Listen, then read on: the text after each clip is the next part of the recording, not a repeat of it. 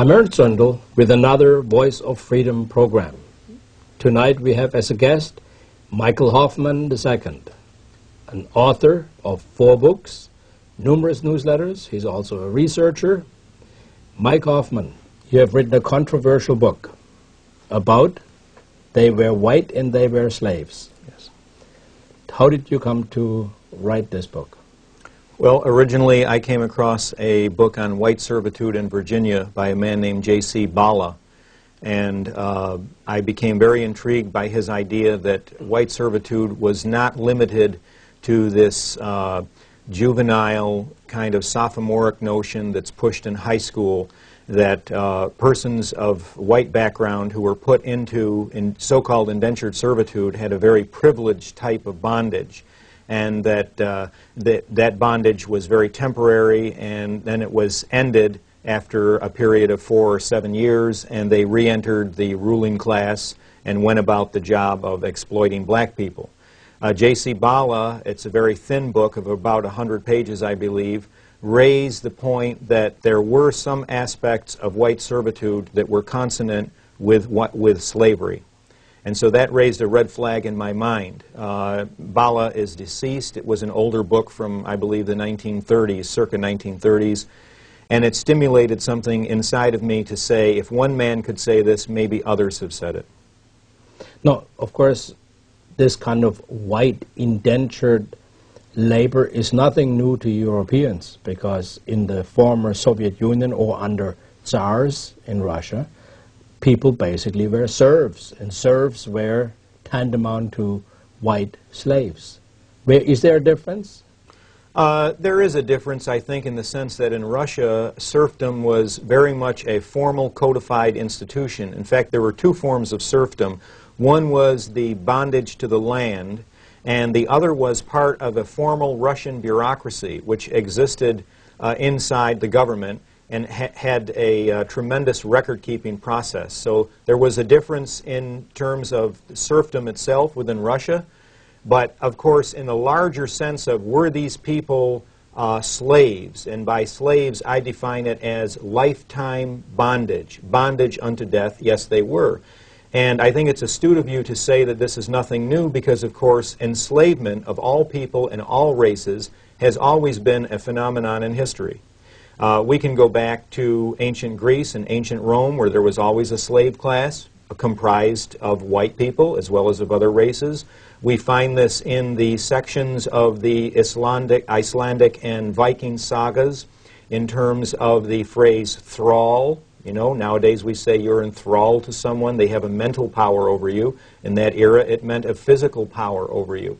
And of course, the Bible, contrary to what humanistic misinterpreters of Christianity have alleged, the Bible fully sanctions enslavement.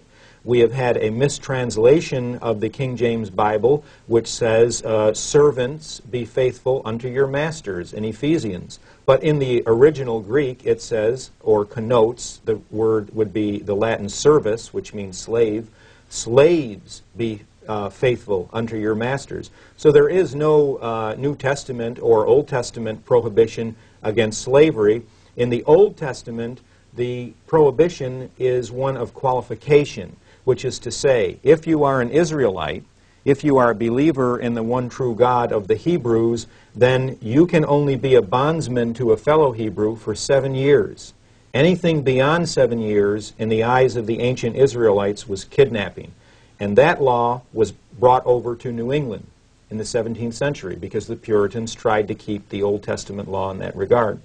But in the New Testament, in terms of enslaving people of a non-Christian Israelite background, I don't see that there was any limitation to that. Bringing you up through the Middle Ages, through the thraldom of the Icelandic era and so forth, we also have the Vikings conducting really a international trade in the capture and enslavement of white people. Irish, Norwegians, the Danes would capture the Norwegians in battle and sell them. And actually there became a capital along the coast of Spain where the Vikings would meet with Arab slavers and sell whites that they had captured and raided to Arabia. And so you have that. And then also in the Middle Ages, you have a phrase that's very interesting in terms of modern usage called villainage or villains, V-I-L-L-E-I-N-S, which would have been a French Carolinian term and then became anglicized as our modern-day bad guy, villain, V-I-L-L-A-I-N. And what I found in the course of my research is there was a persistent demonization of poor white people. In other words, in many eras in white society, if you were poor, it was tantamount to being a criminal. And that criminalization was then a connotation for making you a slave. And this slavery, by the way, this villainage, even was hereditary. In the chronicles that I read and in the accounts that I read, there was a almost biological taint on children of parents who had been white slaves or villains. So, to summarize, I would say that the enslavement of whites, far from being a very brief period in the annals of time, was in fact the universal experience of whites. So now we come to the modern period, and we have this absurd stereotype which denotes black skin with servitude. And it's absurd. It's a folly. So I'm bringing the good news to black people that they are not of any more of a slave race than whites have been. And I'm also bringing good news to white people to say, you don't owe anybody anything. At least not the majority of white people don't. Perhaps the British aristocracy does. Perhaps those who were the heirs of codifying and institutionalizing white slavery in the United States are. However, they were a lot more politic about how they codified it, because in many of the New England rules and regulations for servitude, it would say that this had to be biblical. It had to be limited to 7 years. And that's where we hear in our high school history classes, when they give their minute and a half to this subject, they'll say, well, you can't compare white bondage to black slavery because the whites didn't do very difficult work and the enslavement was all over with within 7 years. No way. There were many loopholes and abuses of that law. As you and I know, there can be a law on a piece of paper. That doesn't mean that that's what's lived or brought into action. And for example, if you were a white slave and you did work that was unsuitable, or if you tried to run away, how were they penalized? In some cases by whippings, very onerous whippings. I have found accounts of almost fatal doses of whippings. There's been the recent firestorm of hysteria about this Jewish teenager who was to be caned in Singapore. I believe it was 7 cane strokes, and he was ultimately administered 4. Well, white slaves had to endure hundreds of lashes, and many of them died of that. But another way of penalizing them was to add time onto their length of service. If you ran away a day, that was a month of additional service. If you ran away for a month, that was a year of additional service.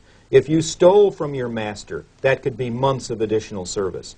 If you had a corrupt master, and the courts of assize listened more to the master than they did to you, he could have all kinds of trumped-up charges against you, as happened in the Caribbean, and has happened in the United States in the tobacco plantations, and it meant that in reality it boiled down to a lifetime of enslavement under the euphemism of indentures.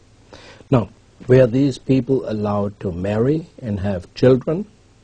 No. A white woman who had a child out of wedlock because she was not allowed to marry, so any child she did have would be out of wedlock. If it was a male child, that child became a slave until the age of majority, and the age of majority was 21 for males, and a female issue from that woman would be a slave unto that woman's master until the white child was 18.